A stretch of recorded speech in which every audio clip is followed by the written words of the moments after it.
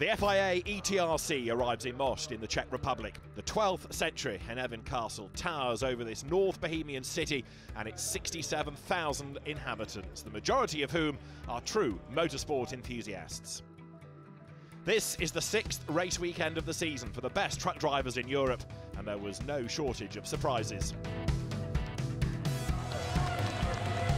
There were 4 different winners in 3 days of pure truck racing action, with 2 races each on Saturday and Sunday, and one man at the centre of it all. That man was Adam Lachko. The overall front-runner in the championship has only one goal: increase his lead by winning 1 or more races here in Most in front of his home fans. There is most definitely a small amount of pressure. It's only pressure is here at home at Most, because it's a lot of sponsors, a lot of friends, fans comes watch us with me and David, and we would like make the best what we know, and we would like stay on the podium. And when we do this, I think we are very happy. However, these 3 drivers happen to disagree. Norbert Kish was very unlucky during the reverse grid race in Hungary when he was struck by 2 technical defects. Jochen Hahn always has a good chance of winning in Bosch. The reigning European champion is level pegging with Norbert Kish in 3rd place in the championship table.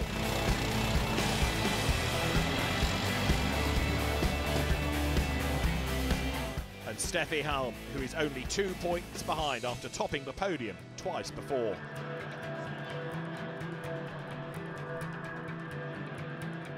First, he is extremely strong, but second, he has a lot of pressure.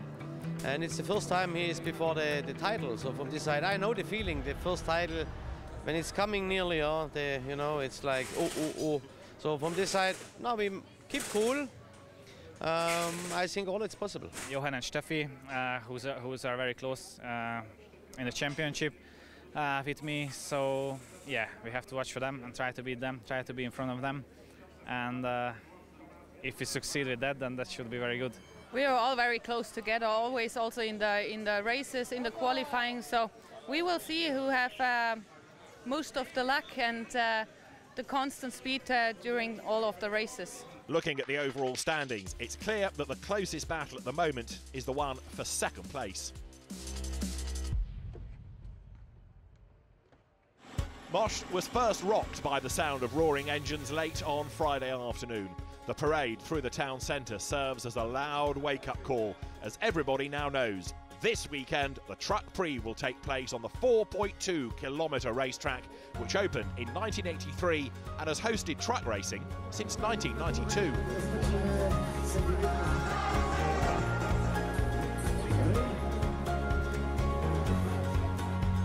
Even before the first race has begun, the first title has been awarded.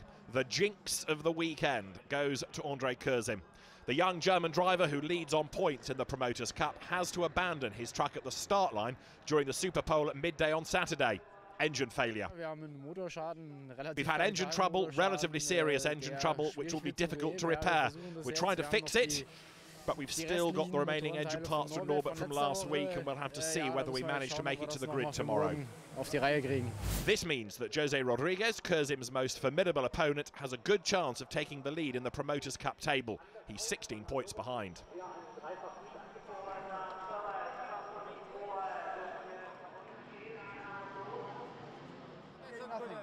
The reigning champion, Jochen Hahn, will start the opening race of the weekend from pole position.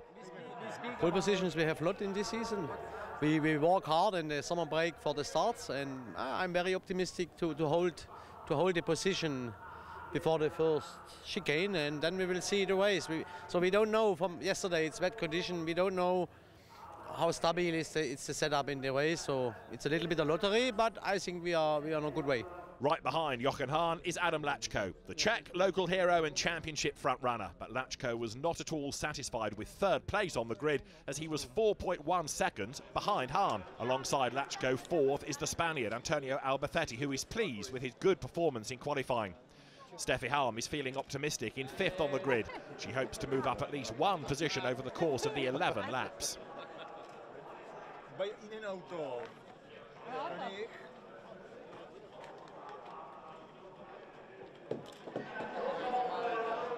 Against a stunning backdrop, away they go for race one.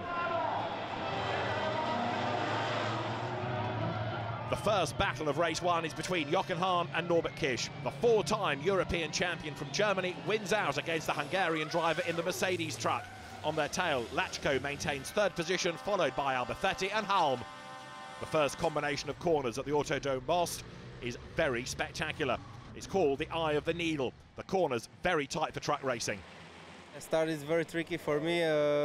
From the first braking after the start, my engine is stopped.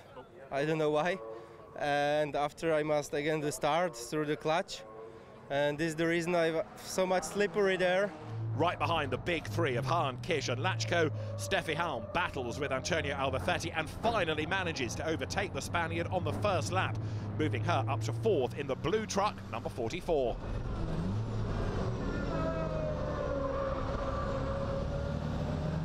After that, the field settles into race order. Jose Rodriguez, the Portuguese driver in the MAN truck, started 10th and is struggling. From guest driver Gregor Ostajewski's cockpit, we can clearly see Rodriguez slipping to 14th. Towards the midpoint of the race, Lachko is hot on Kisch's tail, putting him under a lot of pressure before overtaking the Hungarian on the 5th lap. Kisch shows good sportsmanship and the manoeuvre is fair.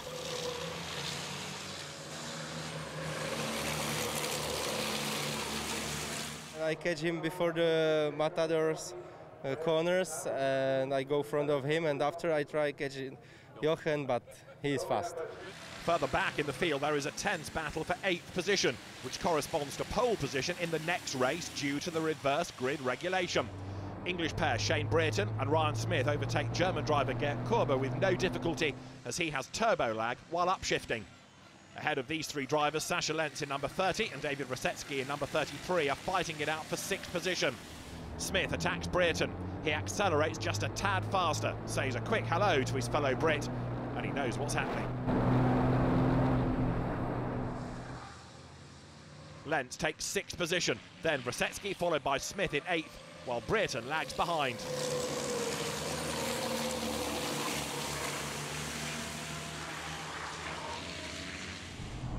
Start of the last lap. Czech driver Rosetsky, who knows this circuit like the back of his hand, having maintained the lap record at Mosh since 2009, attacks Sasha Lentz. After light contact, Lentz speeds away into 6th position. At the head of the field, Jochen Hahn, followed by Adam Lachko and Norbert Kisch, is on his way to his 4th win of the season. He's been waiting 13 races for this, so he's all the more pleased for it. Congratulations. We work hard in the summer break and pole position today and win the first race. I'm really happy. You know, it's a good point when you work hard and you win. Well, all is fine. The classification from race one. Having finished in 8th place, Ryan Smith will start in pole position in the reverse grid race on Saturday. Adam Lachko, Jochen Hahn and Norbert Kisch take the applause. Another 15 points for Lachko. He's well on his way to what could be his first ETRC title.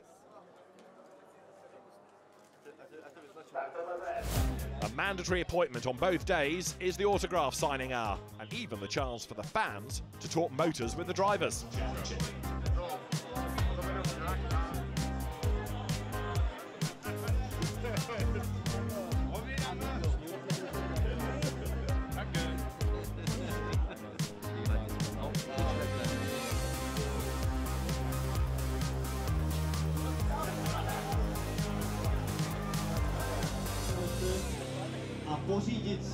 Ryan Smith, the charismatic British entertainer, starts on pole position for the 2nd race of the day.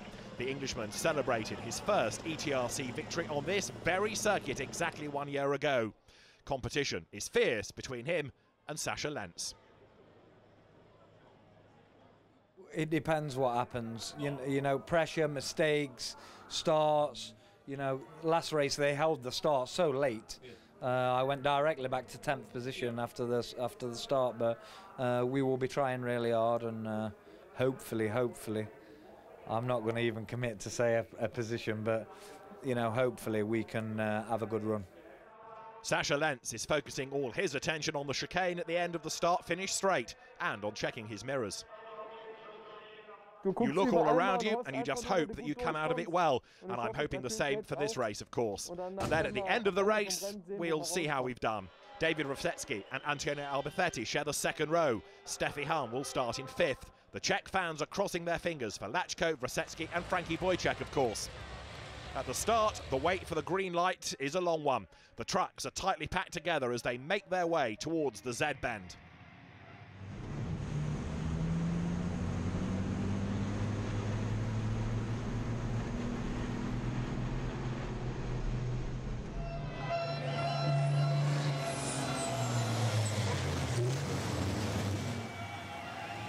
Smith gains the advantage on the run to the first corner.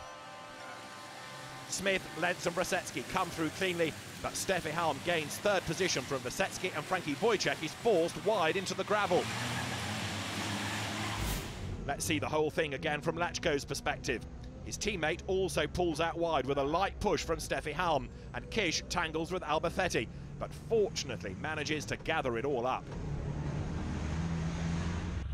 Alberthetti and Kish are side by side. Kish's truck is pushed from behind, but this comes to nothing, and the Hungarian speeds away in fifth place, managing to maintain his position. Whereas the Spaniard Alberthetti slips down from fourth to seventh following contact with Kish.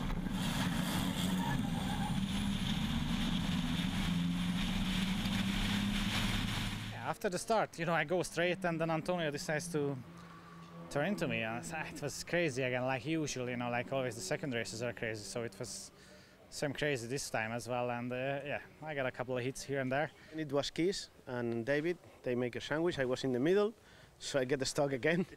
And then I lose quite a lot of positions, you know. Yeah, because I think I couldn't be in the place of Steffi, you know, in third position if I overtake David. But anyway, I choose the wrong line, you know, and that's racing. Once the field has sorted itself out, Smith is still leading ahead of Lentz and Halm. The German driver, the only woman in the race, attacked Sasha Lentz at the end of the second lap, overtaking him on the inside.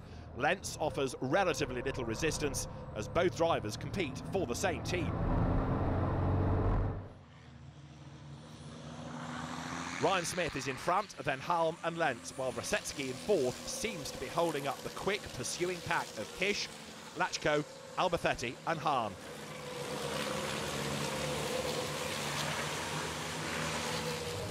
From Norbert Kish's camera, it's clear that Lachko is planning an attack at the end of the start-finish straight. Rosecki locks up, and Adam Lachko is grateful. Cheered on by his team, Lachko overtakes Norbert Kish, the victim of David Rosecki's blockade strategy. He can't put up much resistance after the damage he sustained in an early collision with Antonio Alberthetti.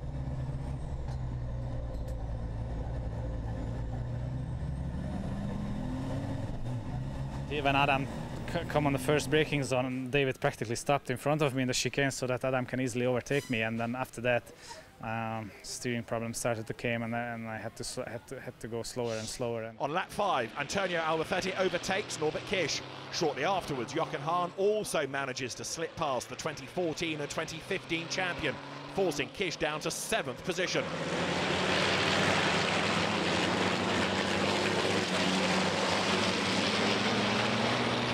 Steffi Halm puts Smith under pressure.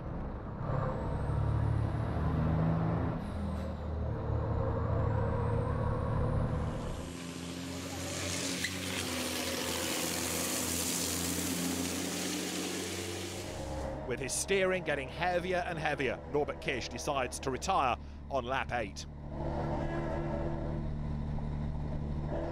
3 laps later, and Ryan Smith is the first to see the checkered flag and will be celebrating his second victory in the ETRC exactly 1 year after his first, in front of Steffi Halm. Steffi, congratulations. Congratulations. You didn't make one mistake. I see you everywhere. Yeah, because it was difficult. Sasha Lentz just about holds off Adam Lachko before the finishing line, ending up in 3rd place for the 2nd time this season. Oh, yeah. That was difficult. Steffi drove really. I kept looking in the mirror to see if she made a mistake. She didn't make one mistake, but you know what? To be fair, we didn't make a mistake either. And I just kept it consistent. braked a couple of metres early just to, you know, just to bring it home. But the laps wasn't coming down fast enough. But yeah, I'm delighted. Brilliant feeling. Let's have another look at the results. Smith, Harm, Lentz, the top three ahead of Lachko, Britsky and Alberthetti.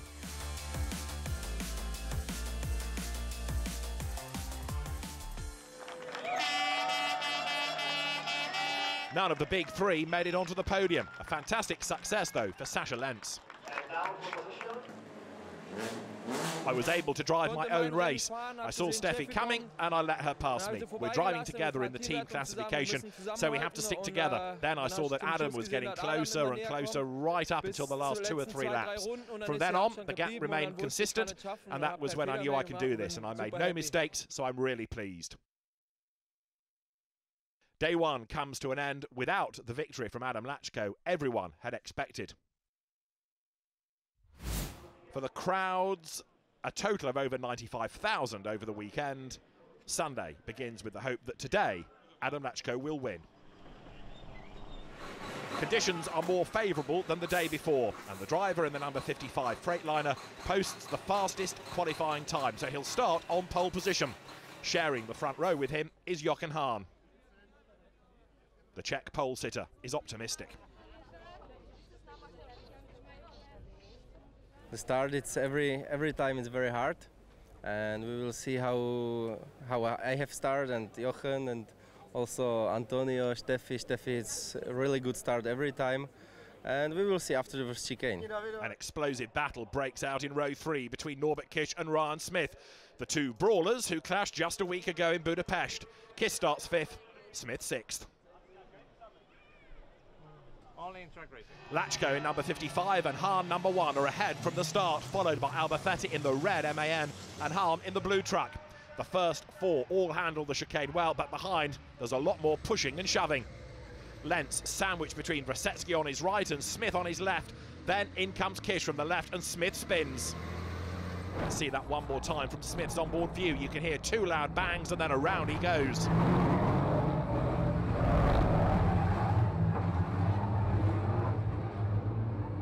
I have a really good start. I beat Norby off the start, but I leave him room on the inside. I go round turn 1, and then all hell breaks loose, and you know, I'm pushed from rear, from the side.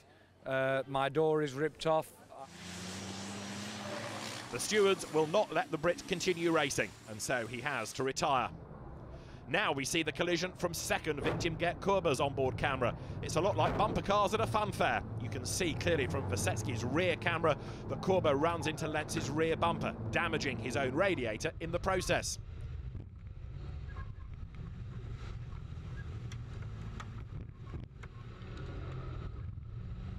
Kurber has to park up his Iveco as a direct result of the collision.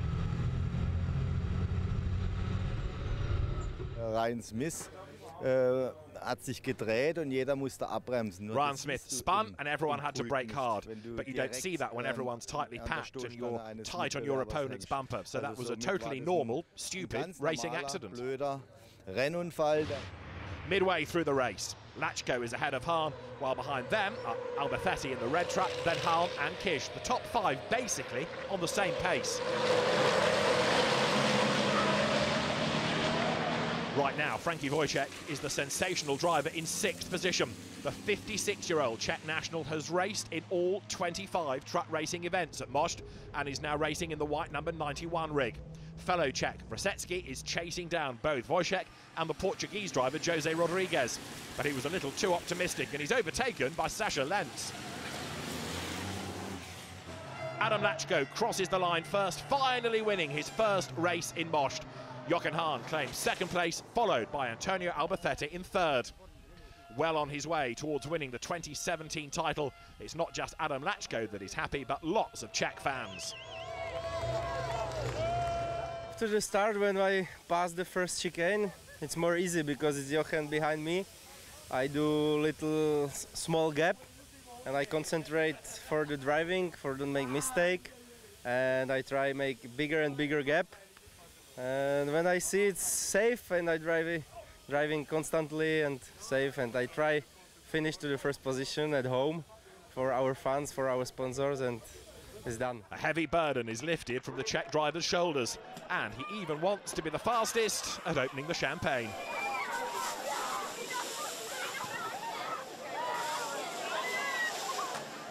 Lower down on the table, Steffi Halm and Norbert Kish are diligently accumulating points. Sascha Lenz finishes 6th, followed by Vrasetsky. Frankie Wojciech is given a 10-second penalty for overspeeding and drops to 10th. Just like the day before, the final race in Most, another reverse grid race, sees a Brit on pole. It's Shane Brereton in number 17. The former national hot rod racer and pickup star will start at the front. There's a lot of pressure. If we can get a good start and maybe hold David back, David and Sasha take some keeping behind me, but I'm going to give it a good go. Brereton is joined by the Czech David Vrasetsky, who is probably hoping for victory today.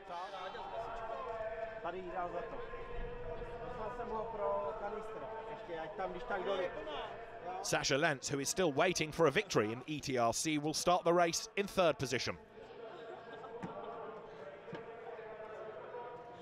And thanks to an orange door borrowed from Lenz, Ryan Smith can now compete in the race, starting at the back of the grid. The start, Shane Brereton wins the first battle against Vrasetsky as they race down to the first corner. Vrasetsky then loses his position in 2nd to Lenz, who accelerates better out of turn 2.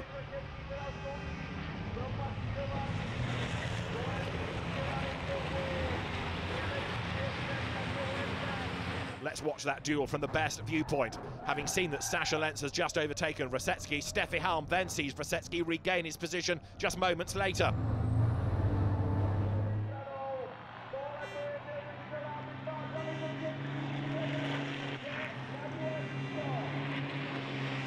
The Czech and the German drivers are engaged in a fierce battle. First, Sascha Lenz almost barges Vrasetsky off the track, but one corner later and the Czech driver in the Freightliner retaliates.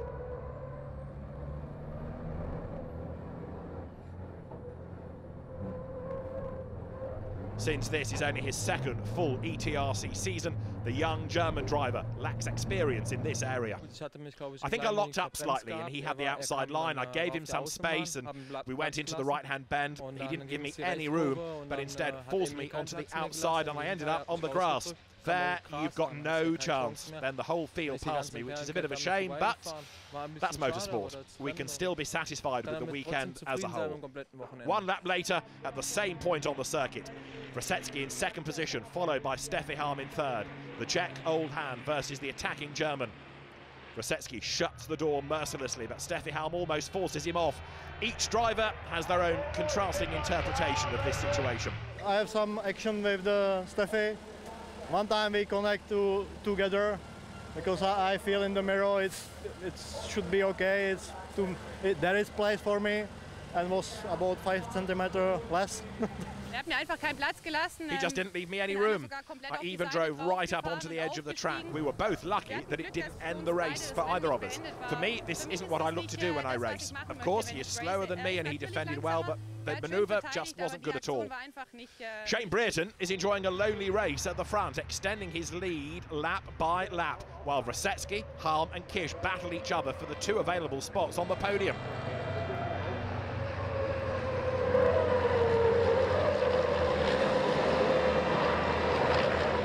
The British driver is the first to see the checkered flag, winning an ETRC race for the first time in his career. He is followed closely by David Vrasetsky in 2nd, and in a heart-stopping finale, Steffi Halm finishes 3rd, 38 thousandths ahead of Norbert Kish. This victory is the icing on the cake for the modest Brit Brereton, who also won 3 races this weekend in the Promoters' Cup. It was a lonely race. I just knew if I bogged the Bagheera down on the start, I could get the run on him. Don't break too late into the first, put up with maybe a punch from behind, and I managed to do it. And then I just settled, and I just kept looking in the mirrors and they were scrapping. Oh, brilliant. 10 drivers are within 12 seconds of each other, with positions 2 to 10 covered by less than 5 seconds. It's no ordinary result in race 4. And the top 3 are Shane Brereton, David Vrasetsky and Steffi Halm.